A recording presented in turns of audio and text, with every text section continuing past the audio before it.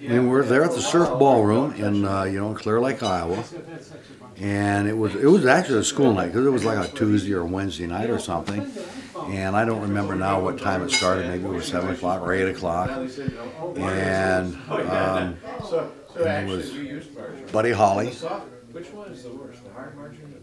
the Big Bopper, but I think the only real hit, he only had one hit, and Ritchie Valens, and Buddy Holly's you know, band, and they played all of the songs that he had had as a hit at the time, and maybe some others that he had written that probably later on became a hit. And I think the curtain closed, you know, somewhere around 11 o'clock, and they came on and did a, you know, maybe a one-number on, Buddy Holly and the Crickets did a one-number encore, and walked out of the Surf Ballroom quarter after 11, 11:30, and it was snowing, big, heavy, wet snowflakes coming down fairly slowly. There was probably 2 inches of snow on the car, and drove home. We went to with friends. I didn't have a car, so I rode with a neighbor kid. I think there was 4 of us, and we go to a little cafe that's usually open, and had midnight lunch. Went home because it was a school night. I probably got home at 1 o'clock in the morning. Get up in the morning, and at the time my parents did not subscribe to a morning paper, and I go to school. 8 o'clock, Mason City High School, downtown Mason City, and going between classes, I'd hear these rumors in the hallway. Oh, big accident, they're all dead. That's bullshit. And I just, this can't happen. This never happened. Somebody's just making up a story. And for whatever reason, at lunchtime, I rarely ever ate at the cafeteria. I went over to this hot dog stand, and I walked past the offices of the Mason City Globe-Gazette, and they had this little glass case in the front of the building that they would put the front page, and there it was. I couldn't believe it. I mean, I think I had a grandma and a grandpa that had died, but hell, they were in their 80s, and I'm thinking, how can this be? I saw them on stage last night. They were alive and well. They're gone. How can this be? And it really was the first time in my life that it ever hit me that we can be here today and gone tomorrow. And it can happen pretty damn quick.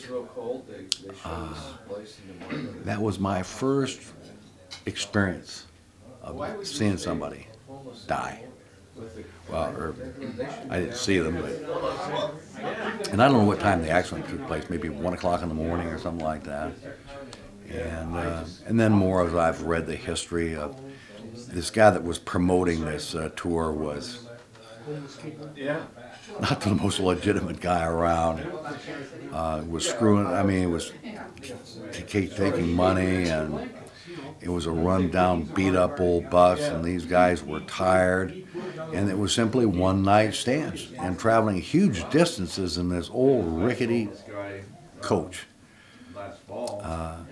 So you can't really fault them for wanting to fly up to Fargo to do the thing, and it's just one of those unfortunate things. But I don't know. Hopefully, it'll be 4 or 5, maybe 6 generations before the name Buddy Holly finally, you know, disappears. I mean, here we are in the 21st century, and we still listen and hear Mozart, Bach, Beethoven, you know, classics. Buddy Holly's a classic. So is Jerry Lee Lewis. I suppose you have to put Elvis Presley in that league. Me, Little Richard. I loved Little Richard. I'm sure he'd find out that he was didn't like girls that well, but another story. But I loved his performances. And it was a long time before I ever saw him on TV. Listen to it, love his music. A lot of great music back then. And then somewhere, rock and roll kind of fell off the slippery slope.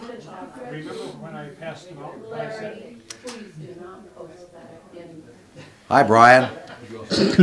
Are we done? That got his attention. Now I'll probably see this tomorrow night on the Channel 33 News. Well, I hope you guys enjoy it and do this, and having fun, and I think it's a good learning experience. Yeah. Every day is a learning experience.